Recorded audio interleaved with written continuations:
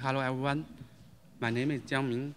I come from Penn State University, College of Information Science and Technology, Software System Security Lab. The topic I will present is TaintPipe, pipeline symbolic taint analysis. This talk is about a new approach to speeding up dynamic taint analysis, which is pipeline hybrid dynamic and static taint analysis on multi-core platforms. Taint analysis is a kind of data flow analysis which labels the selected user input as a taint set and propagates them along program execution paths according to the specific taint propagation policy, and then check the taint status at a critical location, which are taint sinks. Taint analysis has many compelling applications in security. This example shows out of loop bound vulnerability in libdf, which graph libraries. The malicious user input can control the value of the loop bound, leading to access violation. To detect this software vulnerability, we can label the untrusted user input as tainted and propagate this taint set along program execution. And before the program execution enters into the loop body, we can check the taint value of the clear, which is the loop bound, and then we can find a taint policy violation because the clear is tainted. Taint analysis can be divided into static and dynamic taint analysis. Both of them have their own pros and cons. Static taint analysis is performed prior to execution, and therefore it has no impact on runtime overhead. But the limitation is the precision loss when merging multiple paths. Dynamic taint analysis propagates taint tags along program execution, which is more accurate than static approach since it only considers the real path taken at runtime. However, the limitation is a high performance penalty. Static taint analysis works through control flow graph to determine taint. However, it may lead to either under-tainting or over-tainting problems when merging multiple paths result at a control flow confluence point. In this example, the output Z is either tainted or a concrete value according to a different path. However, without knowing the concrete dynamic path information, static taint analysis may lead to precision loss. On the other side, when performing dynamic taint analysis, the original program or instructions mix with the taint tracking code. After beginning the program execution, we have to stop the program execution and do the context switch in order to propagate taint tags. It usually takes 6 to 8 actual instructions to propagate one taint tag in shadow memory. In this example, the shadow memory is designed with a page table-like structure. The first 5 instructions are used to calculate the taint tag address, and the following 3 instructions are used to load the taint tags from shadow memory. After propagation of the taint tags, we have to resume the program execution. Following this step, we finish dynamic taint analysis. When dynamic taint analysis is performed on the same core, the program execution code and the taint tracking logic code have to compete for the CPU cycles, registers, and cache space, which lead to the significant performance slowdown. The high performance penalty of dynamic taint analysis comes from the strict coupling of the program execution code and taint logic code. Our work is a hybrid static and dynamic taint analysis. We remove these two approaches' limitations and combine their advantages. Our approach has small impact on runtime overhead and also is accurate on single pass. Our key idea is pipeline symbolic taint analysis. Our purpose is to decouple taint tracking logic code to multiple spell cores. TaintPipe has two concurrently running paths. The first one is the instrumented application thread doing a lightweight online logging and acting as the source of the pipeline. The second path is a multiple worker thread as a different pipeline stages to perform symbolic taint analysis in parallel.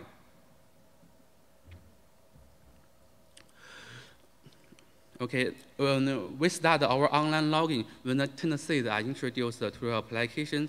The application thread produces the compact control flow profiles and pass the profiles to the multiple worker thread. Each worker thread constructs a segment of 3-line code and perform taint analysis in parallel. Note that here we start the taint analysis on the second segment before the first thread finishes the taint analysis. The challenge here is when propagating a taint tag in a segment may not know the incoming taint state. Our solution is to perform segmented symbolic taint analysis, such as we calculate the taint state symbolically and summarize the effect of the taint propagation. When the concrete taint state arrives, we update the symbolic taint state by replacing the related symbolic tags with their correct values. We call this resolving symbolic taint state. And according to the segment's order, TaintPipes calculate the taint state for each segment and communicate with the next thread to update the taint state and also perform the taint checks at the same time.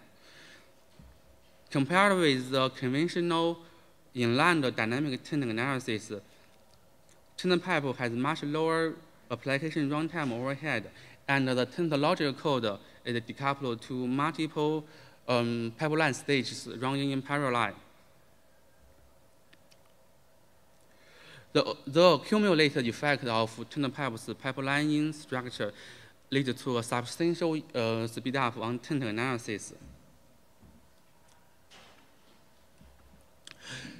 This example shows this slide shows the example of symbolic taint analysis on a segment of 3-line code.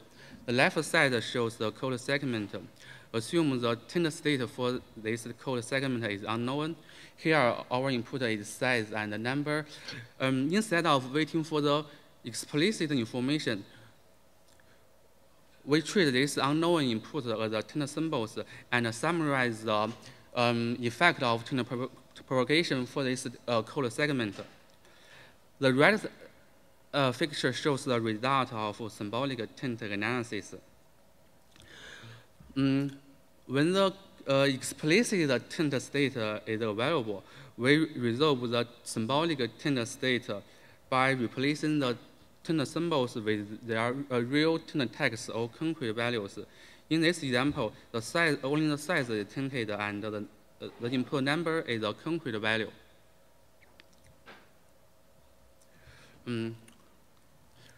Okay, recall that TaintPipe has two concurrently running paths. The first one is the instrument application thread, which performs lightweight online logging. The log data includes control flow data. Here, the control flow data is the execute base block entry address, and we also log the initial concrete execution state when the taint seeds are first introduced. This initial concrete execution state is used to restrict the possible symbolic variables and also used to calculate the memory address. We will discuss this issue later. To further reduce the overhead of online logging, we adopt the compact profile format and N-way buffering thread pool. We extend the detailed execution profile to deal with the implicit loop introduced by REP prefixed instruction. For the dynamic instrumentation tool, this REP prefixed instruction will lead to a sequence of base block with only one single instruction. The design of the N-way buffering thread pool satisfies that the application thread continues executing and fill in the free buffers and the multiple worker thread consume the full buffers asynchronously. Since our tools is built on Peng platform, we fully utilize the Peng instrumentation optimization to reduce online logging overhead, such as we inline our analysis code and utilize the fast buffering API.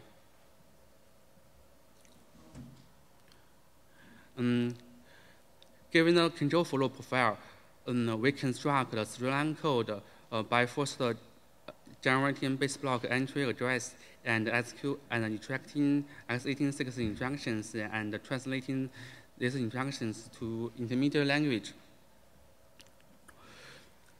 Since our control flow profile contains base block entry address to solve the problem of memory access address, our major observation is with the initial concrete state and 3-line code, most address of memory operations can be calculated or inferred. For example, the first base block is ended with the indirect jump EAX, and the following base block has several memory operations which are calculated through this EAX. Since we have 3-line code, we know the address of the second base block. In this way, the memory operations in the second base block can be determined. And to solve the challenge of the symbolic memory index, that the memory address location is dependent on the symbolic input, we rely on path condition and taint state to narrow down the symbolic memory index into a small range, small scope. In this example, the path condition for I is between 7 and 10. To propagate the taint text for this array access, we label all the values between this scope as tainted.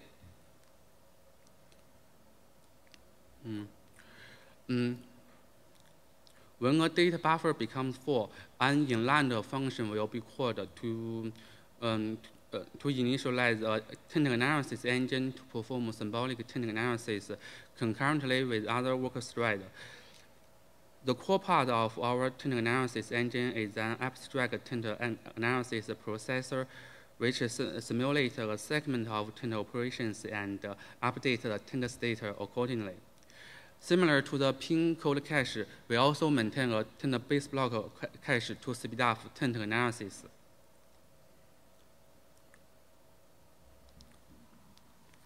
And one major benefit of our symbolic taint analysis is supporting multi-tag and multi-color taint analysis. Each symbolic variable can naturally represent a taint tag. TaintPipe does not require a redesign of the structure of shadow memory, and also introduce negligible additional overhead. On the contrary, the dynamic multi-tag taint analysis has to sacrifice more shadow memory and introduce much more additional runtime overhead. We perform our evaluation on the machine with 16 cores, and the profile buffer size is set as 32 megabytes. We compare with 4 Peng tools. The first one is non-Peng, which is used to evaluate the overhead of Peng runtime environment. And the second is the libDFT, which is a state-of-art conventional inlined dynamic taint analysis. TaintPipe application represent the overhead for the application under examination. TaintPipe over represent the end-to-end overhead introduced by our TaintPipe. We compare these two Peng tools on SPEC 2006 benchmark. On average, TaintPipe speed up dynamic taint analysis by 2.38 times, and we also achieve much lower application runtime overhead.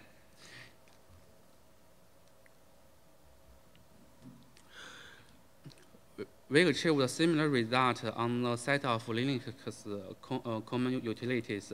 And on average, TaintPipe speed up dynamic taint analysis by 2.43 times. We also evaluate our TaintPipe on set of security applications. The first one, we evaluated TaintPipe on 12 software exploit, which covers a wide range of real software vulnerabilities. In all cases, TaintPipe successfully identified the taint policy violation. At the same time, we count the total number of tainted bytes in the final taint state. Compared with the other two inline dynamic taint analysis tools, libDIT and TaintMill, TaintPipe achieves almost the same result. TaintPipe introduced a small additional taint bytes in 4 cases.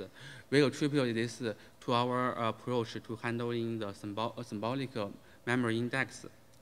We also evaluate TaintPipe in the memory analysis task. We generate taint graphs for the memory. Since the TaintPipe's optimization does not rely on control flow graph, for these memory samples, most of them's control flow graphs are obfuscated. Similar to the dynamic taint analysis, TaintPipe achieves a similar result, but with very low runtime overhead.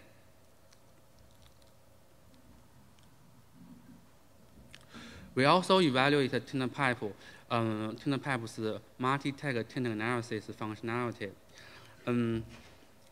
A common feature for the block cipher hash function and stream cipher function is that 1 bit change in the input OK will cause the significant change in the output. So we utilize TaintPipe to detect this crypto function in the binaries with multi-tag taint analysis. TaintPipe handles multi-tag propagation transparently. Compared to the single-tag taint analysis, TaintPipe only introduces less than 10% additional overhead, where TaintMill introduced 119% additional overhead.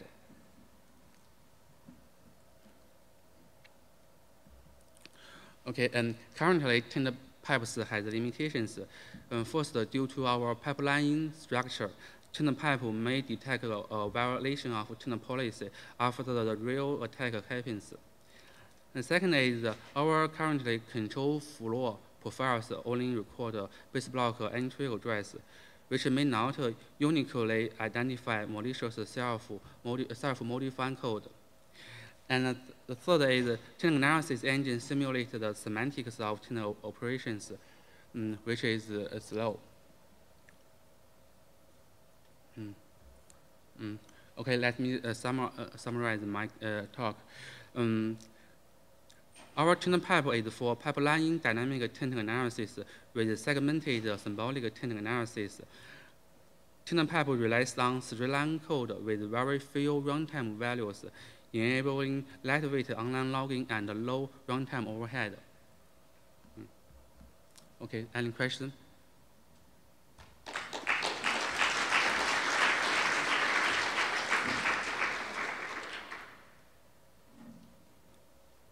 Very nice talk. This is Haibo Chen from Shanghai Jiao University. So I have 2 questions. The first one is, does TaintPipe support multi-threaded applications? Currently, we didn't support a multi-thread application, but our future plan is to extend TaintPipe on the multi-thread application. Thanks. Okay, so you run multiple analysis engines in a pipeline fashion. So how do you synchronize the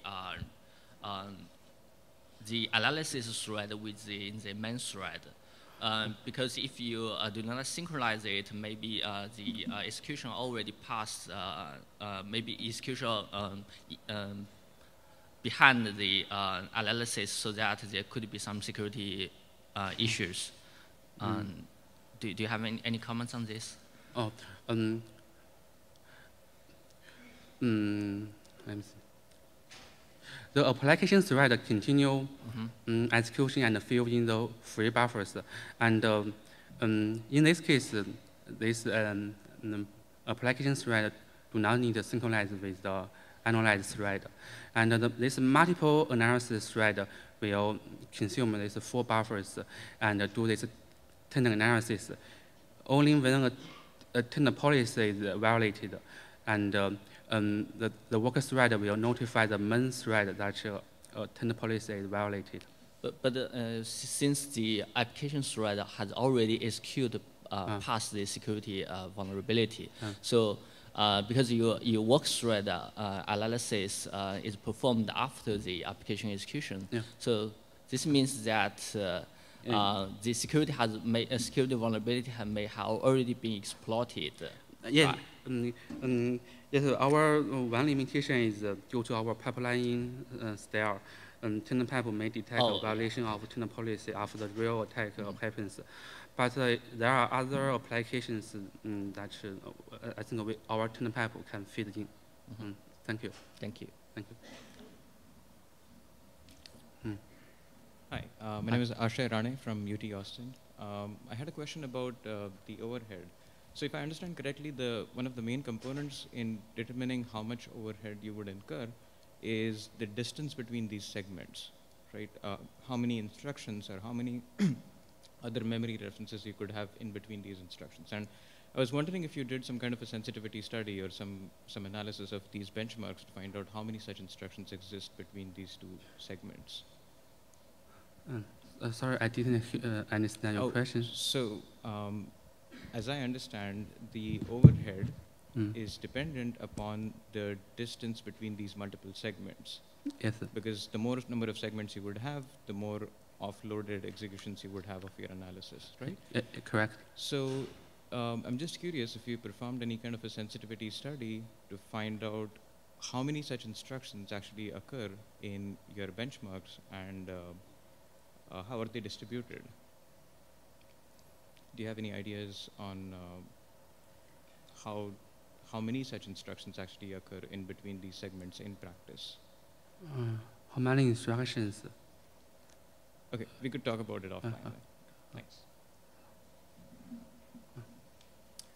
Hello, George Portokalidis, Stevens Institute of Technology. Very nice work. I particularly like it because I've done some similar work. We had the shadow replica paper in CCS 2013, so I see there's quite a lot of similarities. So I have some questions regarding your performance evaluation section. Yes. So first in particular, so can you comment on how many threads did you actually use in parallel to get the performance benefit? 16. 16? Yeah. So since I noticed that you do not compare with shadow replica, you compare with libdft, right? Yeah. So just looking at the papers, I saw that the performance benefits are basically the same or worse with TaintPipe. So do you have any idea why is that? Is that because you do like multiple tags or something else? Okay. Your question is compared with the shadow replica. Yeah, I think we have different design goals. Shadow replica rely on the fine-grained static offline analysis to remove the redundancy technological code and the initial shadow thread to perform this taint analysis in parallel.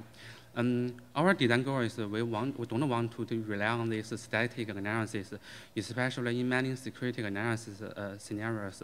This fine-grained static analysis is unavailable. For example, the fact that no shadow replica relies on the control flow graph to cut down some to do some path profiling. Our approach do not rely on this static analysis. So for the performance data, actually we perform the same evaluation on the SPEC 2006, And for the performance improvement, Xiao replica do a good job than TaintPipe, but we think TaintPipe has many more applications in the security analysis. So let me respond to that. So, well, I think the analysis is pretty similar. Shadow replica also has this dynamic feedback loop. So information you collect dynamically, you can statically analyze. So it's not the just-in-time nature exactly, but it's kind of similar. But my question is basically just performance, because here you use 16 threads essentially to get performance benefit, which is not as good as previous work, and you use essentially 16 times the processing power to do that. So that's I was curious if that's like a side effect of you using symbolic execution or something else. Yes, the current limitation is the speed of the symbolic execution. It's quite slow, so we have to initiate more worker thread to speed up this taint analysis. Okay, so this is kind of my final comment. So, is it worth it to actually, use symbolic execution in this sense, since it seems to be more expensive? Yeah, I think it's a good question.